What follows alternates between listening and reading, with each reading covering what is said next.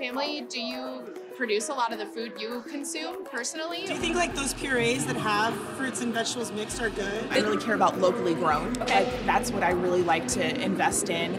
And thankfully we do have a farmer's market, but during the winter when there is no farmer's market, what do we do? Where do we go? What's the best to buy? Right.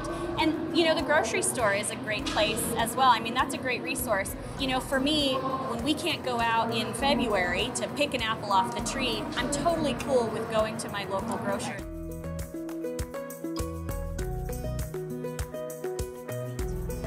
Very observant.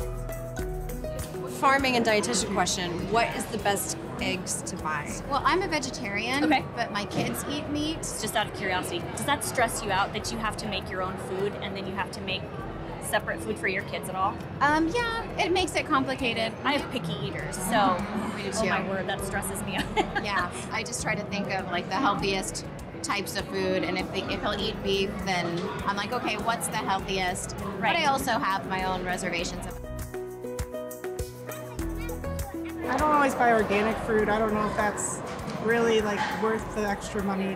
I think the biggest thing is like when we're traveling. So Okay. like if we're staying in hotels and like either don't have access to a refrigerator or like there's going to be a 6-hour stretch where we don't have access to a refrigerator, that you know like string cheese will be good for a little bit, but not like overnight. And Yeah. Your kids have any nut allergies?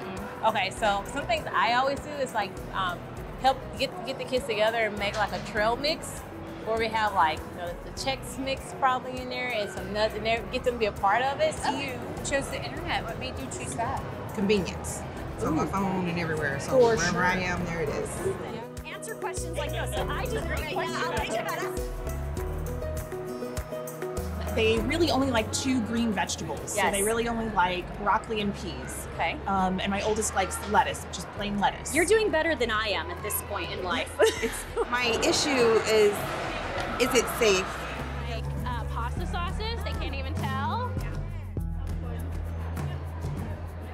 I go to the internet because I'm a mom, I'm busy at home. The internet's a fast way to find the answers that I need. Right.